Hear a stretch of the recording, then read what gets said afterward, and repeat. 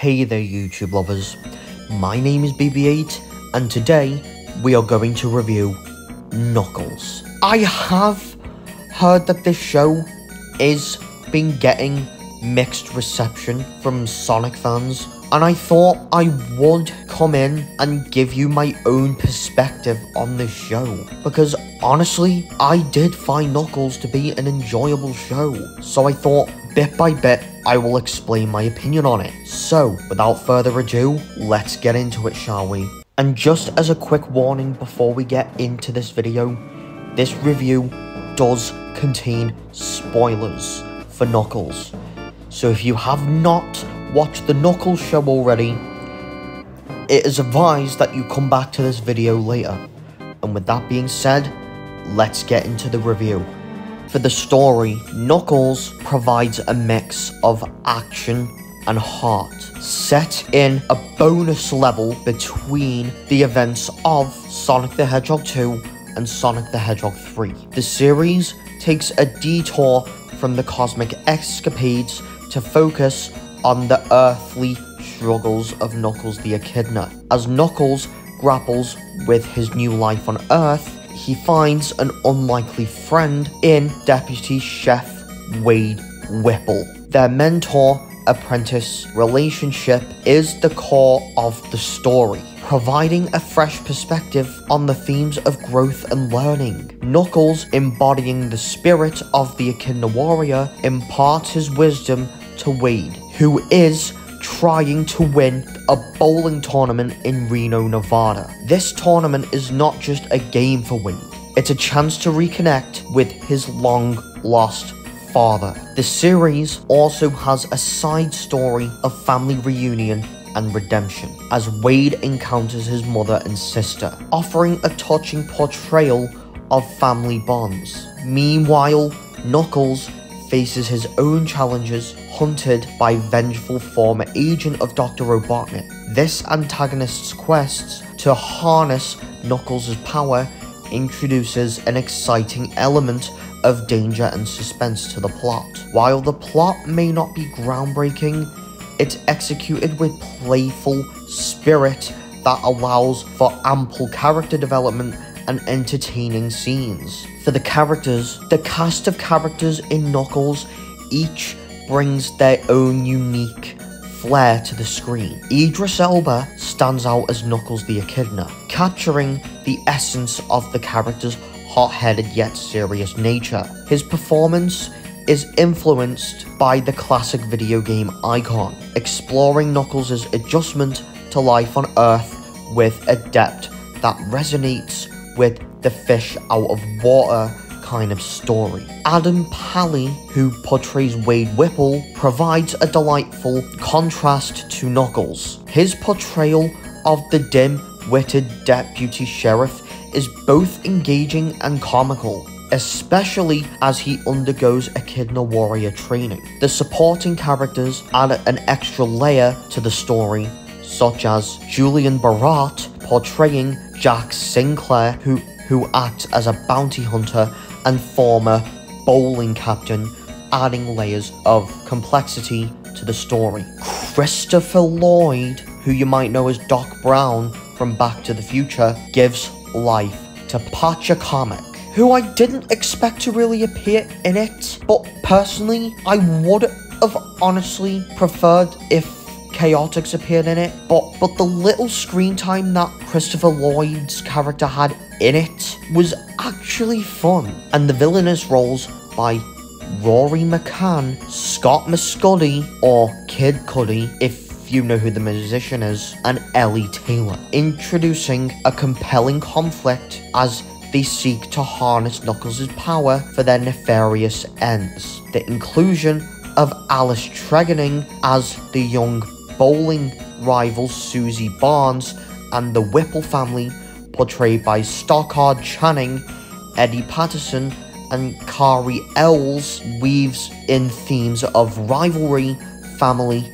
and reconciliation. And the commentary team, Paul Scheer and Rob Hubel, add a humorous commentary layer, while guest stars like Colleen O'Shaughnessy, Ben Schwartz, and Tika Sumpter ensure that the Sonic universe's heart and humour are still present within the Knuckles show. For the summary, the story, I'm going to give it a 6 out of 10. The show, between all 6 episodes, doesn't have a strong story, but it was fun enough thanks to Wade Whipple's comedic moments. The writing, I'm going to give it an 8 out of 10. The story may not be the strongest, but the comedy is what makes up for it. The visual effects, I'm going to give it a 9 out of 10. The quality of the visual effects is on par with the Sonic the Hedgehog movies. The fight scenes were really fun to watch, especially with all those gadgets that give me vibes of the final battle of Blue Beetle. Mainly because of the glove gadget that Kid Cudi's character is seen with quite frequently within the show. And the final battle against that mech was fun to watch. The cinematography, I'm going to give it a 9 out of 10. Because the way this series was shot may get weird in some episodes, such as episode 4, which had a weird and quirky stage play where Wade was in a Knuckles costume, but the cinematography is gorgeous in the scenery like Reno. If Knuckles ever gets a physical release, I feel like episodes 5 and 6 might be the best to watch. For the characters, I'm going to give it a 7 out of 10. Knuckles doesn't have much screen time as you'd expect, but I feel like it makes up for it in that department by making Wade a more likable character than he was in Sonic 2.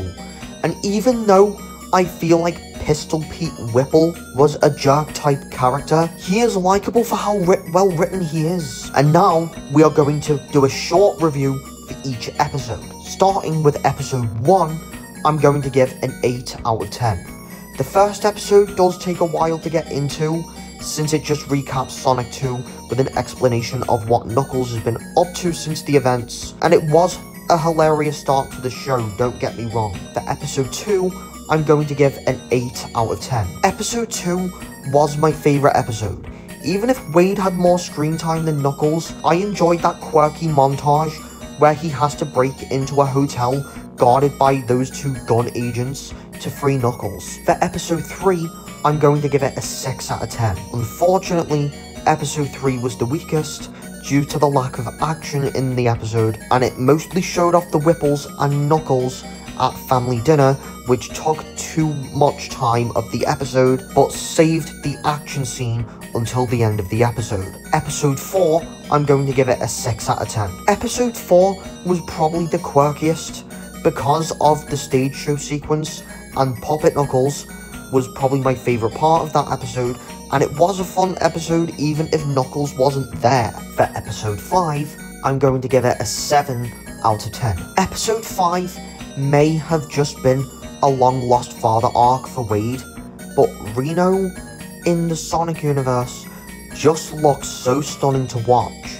This isn't my favourite episode due to the lack of fight scenes in here, but the bowling tournament montage was an acceptable montage, even if sports movies aren't everybody's cup of tea. For episode 6, I'm going to give it an 8 out of 10. Episode 6 is probably the episode with my favourite fight scene, since the robot that Knuckles ends up fighting does remind me a bit of Carapax from Blue Beetle. And for the music, I'm going to give it a 9 out of 10. The use of 70s, 80s and 90s music throughout the show made a majority of the show fun to watch, especially the title sequence, which I never skipped because of how creatively animated it was. For the audience, I'm going to give it a TV PG or 10+. This series does have more sensitive violence compared to other Sonic shows, but the action scenes are on par with the movies, so I shouldn't really see an issue here. And for the perk, I haven't written a perk system for video game adaptation TV shows yet, and I know that Knuckles is a streaming show on Paramount+, but I've had enough fun with it to award it the collector perk. At the end of the day, Knuckles is a show that doesn't have enough lore for the title character, but Knuckles is funny and action-packed, and that's all I can ask for with a Knuckles show. And overall, I give Knuckles Season 1 an 8 out of 10. Regardless of what everyone has said about Knuckles, it's a fun show. Even with the lack of character development for Knuckles. Would I want a Season 2? Yes. But honestly, I think a potential Knuckles Season 2 should focus more on Knuckles with a balance between him and the Chaotix members. And I already have my fancasts locked in for the Chaotix members, and I really hope that a Season 2 just focuses on Knuckles and the Chaotix. I don't think we need to see Wade for a while, because this show has had a huge development arc for him. So guys, what did you think of my review of Knuckles Season 1? So, don't forget to subscribe to my channel, like this video, and turn your notification bell on so you don't miss another video like this one. And I will see you all in a future video. BB8 out.